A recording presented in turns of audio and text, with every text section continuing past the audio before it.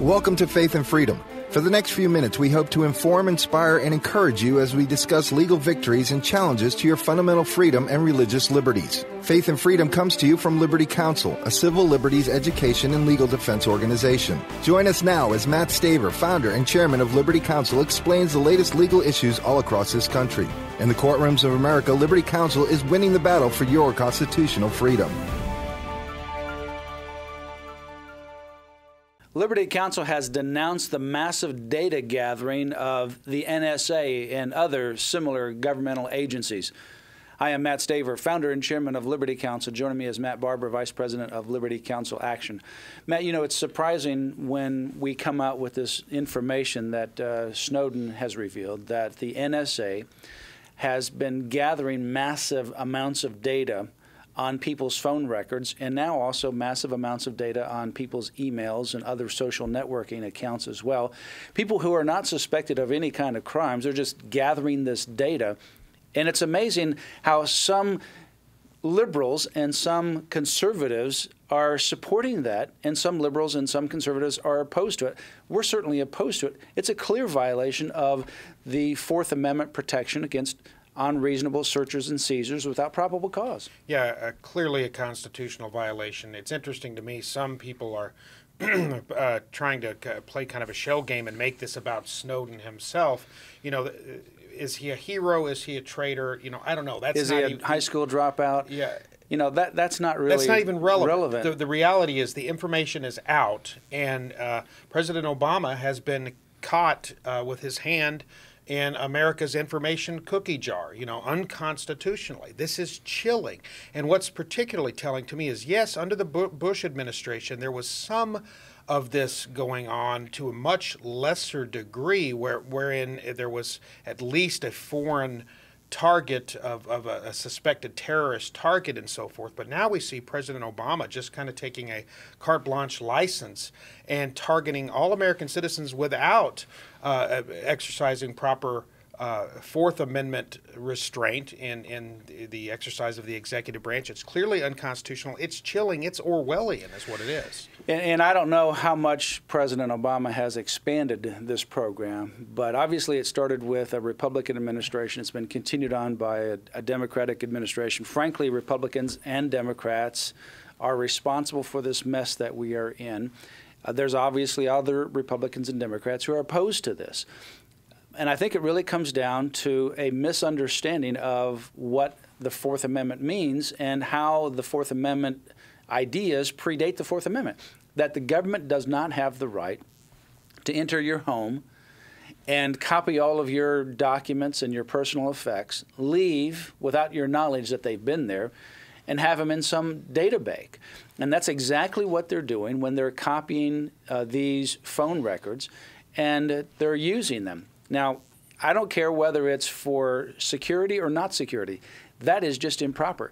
You could clearly make neighborhoods more secure if you came in and put video cameras in everybody's home, if you put listening devices in their home. You could find crimes that are being planned.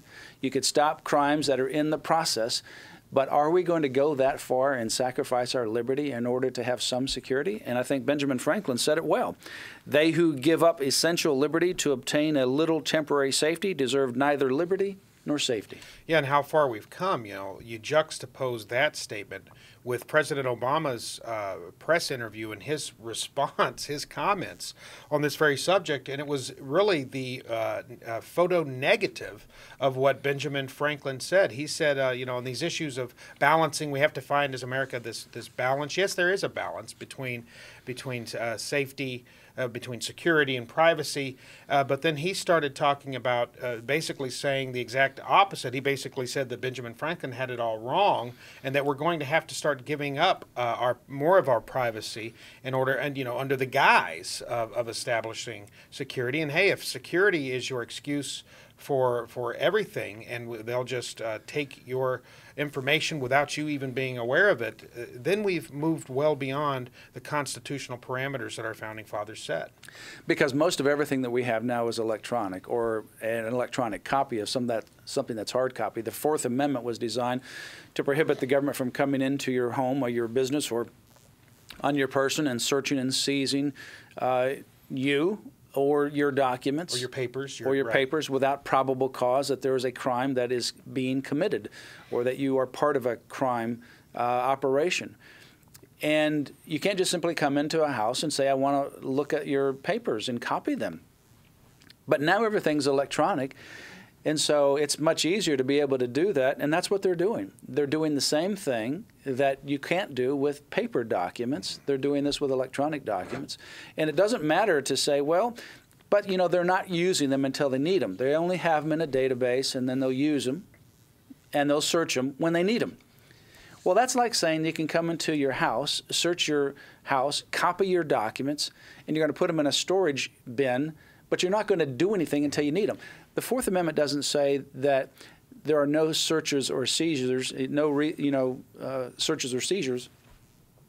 Only if you're going to use the documents, it's basically none. You can't do it. You can't do a search or seizure that's unreasonable without probable cause. Well, and that's because power corrupts and absolute power corrupts absolutely. And frankly, this president doesn't have a very good track record when it comes to misusing and abusing his authority and his power.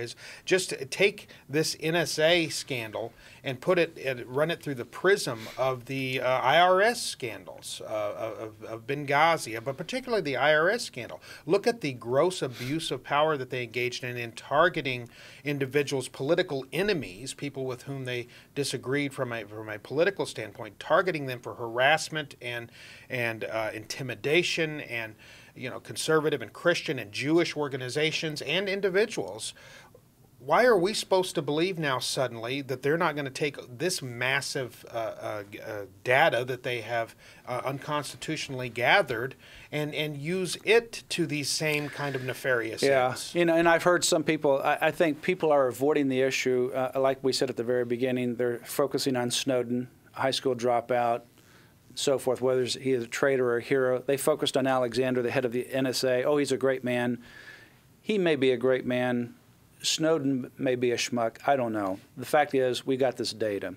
And how can you trust government, especially with what we've recently seen, if in fact it is true, as Snowden says, that any operative like him can actually wiretap or listen into some phone conversation or intercept some other electronic message, then why would we believe the government is any different than the IRS?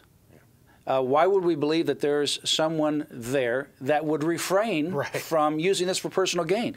Maybe they're trying to buy a house, and they want to find out what the seller is actually saying when their back is turned. Maybe they're going through a divorce, and they want to find out what their spouse is saying. Maybe they're trying to track down something in their neighborhood. Maybe who knows what they're doing?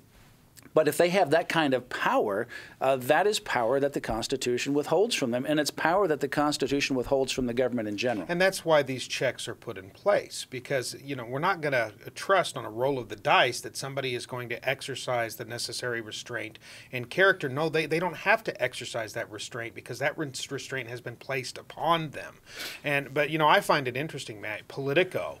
No conservative bastion came out with an article and pointed out that, and this is as close to a direct quote as I can get, nothing quite brings conservatives and liberals together like government snooping. And now we've seen even the New York Times on this and other issues, and Michael Moore, particularly on the NSA issue, both of them kind of talking from the same position, saying that the Obama administration has, quote, lost all credibility based on this and other scandals. And, it's because Americans are starting to feel less and less secure in their privacy as well as their physical security. I think from President Obama to Speaker of the House John Boehner, anybody who justifies this kind of massive data gathering has lost credibility because this is just beyond reasonable. From Vice President Dick Cheney, who was on the talk shows just this past weekend, defending justifying this, that just to me has lost credibility. They have forgotten the very Constitution that they are supposed to uphold, and they're just means or goal oriented, and any means to reach that ultimate end objective is okay. But we have certain parameters that says no, it's not. maybe the end is good, but you've got to find a different means to get there. You can't violate these fundamental constitutional liberties. Go to Liberty Counsel's website, lc.org. I encourage you to order the book by David Barton, Original Intent. You know, I think a lot of our founders had it right. And some of our current legislative leaders, whether they're in the White House or in the Congress, ought to read some of these founding documents. Ask for the book Original Intent by David Barton. You can get that at Liberty Counsel's website, lc.org, or you can call us at 1-800-671-1776. You have been listening to Faith and Freedom with Liberty Counsel. We hope that we have motivated you to stand up for your faith, family, and freedom. We can accomplish a lot when we work together. Get informed and get involved today. Sign up for our free monthly newsletter, The Liberator. We will send it out to you free of charge. Stay informed with our Liberty Alert email updates. Just click on the website at www.lc.org or call us at 1-800-671-1776. Tune in next time to learn more about your rights right here on Faith and Freedom.